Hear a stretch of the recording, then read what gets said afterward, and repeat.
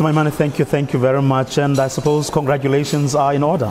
Thank you very much, and thank you so much for having us here. I really, it's a great day, but I certainly am celebrating.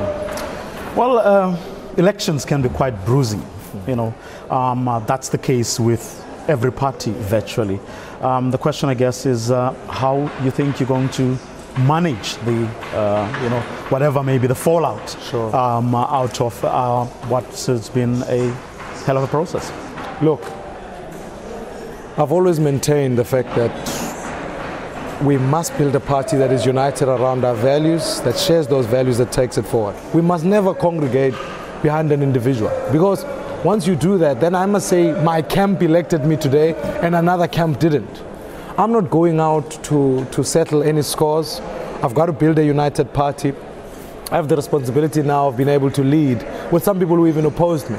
But I've always built a team like that, and we'll be going around all the provinces making sure everybody comes on board so we can take this party forward. Have you spoken to Dr. James? The first time it was really on stage. I haven't had an opportunity to sit down with him and unpack him. But I think for him and his team, I wish them all the best. I thought they campaigned hard. It was tough at times. But it's good to come out on the other side of it victorious. It's good to come with an overwhelming majority of people who say to us, we want to take this party forward.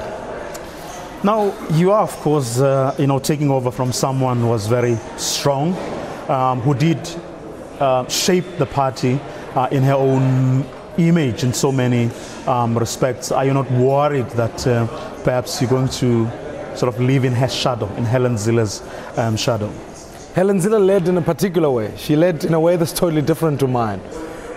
She certainly has left with me certain key values. You know, she works hard, and now I want to commit to working hard. And certainly in any election and going out to raise money, all of that, we got to focus on doing well. But I certainly will lead differently to her, and will bring my own style and presence to the party that perhaps is different to what she had. And so I respect. I think she's contributed immensely to this party.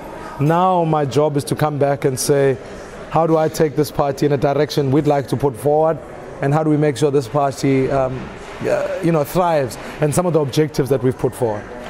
Well, your rise has been fast, quite spectacular within DA ranks. A lot of people thinking perhaps you are way too young for the sort of challenges a growing party like the DA has to face to you. What do you think of that? I think it's the best time to lead. I'm not ageist. I think we're into an era now where leadership is about captaining very good teams, being able to pull together different leaders, different skills, different experiences, and then bringing them together to take this party forward. If you look at Tony Leon, when he took over this party, he was only a few years older than me. So there comes a moment in life where you say, are you willing to contest for South Africa? And that's why I put my hand up, because I felt it was important enough for me to fight. For people like my cousin who don't have work, who are unemployed, for a non-racial South Africa. And so there comes a point where you put up your hand and you say, I'll step into that role. We have a lot to learn. Nobody said we're perfect, but certainly believe that we've got the best team around to be able to take this party forward.